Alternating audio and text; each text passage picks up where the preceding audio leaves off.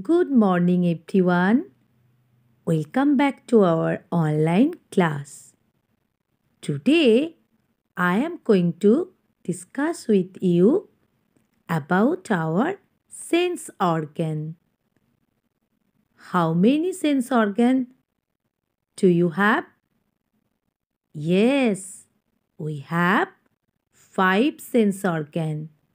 And today, I am going to discuss with you about our sense organ. So, let's begin. Now, let's start reading. First, I am reading the heading. The 5 senses. Read the passage, then answer the questions. Here you can see I have written one passage. Now I am reading it and please you also read with me. We have 5 senses. Means how many sense organ we have? We have 5 sense organ. We have 5 senses means we have 5 sense organs. What are they? These senses are seeing. We see with the help of our eyes. Smelling. We smell with the help of our nose. Feeling. We feel with the help of our skin. Hearing. We hear with the help of our ears. And tasting. We taste with the help of our tongue. So understood everybody? Then we see with our eyes. We smell with our nose. We feel with our fingers. We hear with our ears. We taste with our tongue.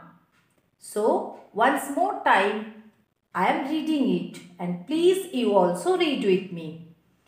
We have 5 senses. These senses are seeing, smelling, feeling, hearing and tasting. We see with our eyes. We smell with our nose. We feel with our fingers. We hear with our ears. We taste with our tongue. Now, here I have written 4 questions. So, you have to choose the answer. First, I am reading the heading.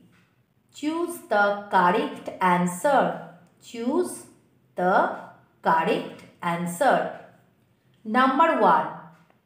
Which sense organs tells us that doorbell is ringing? Which sense organs tells us that doorbell is ringing? Tongue, ear, nose. So you have to choose your answer. Number 2. Which is the largest sense organ? Which is the largest sense organ? Eyes, none, skin. So here also you have to choose the correct answer. Number 3. Which animal has super sense of smell? Which animal has super sense of smell? Dog, cow, rat and goat. So here also you have to choose the correct answer. Number 4. How many types of taste buds are there?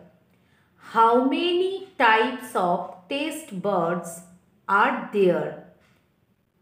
4, 5, or 6. So here also you have to choose the correct answer. And this is your oral part. So no need to write in your copy. Understood everybody? And thank you for today. Again I will come with a new topic.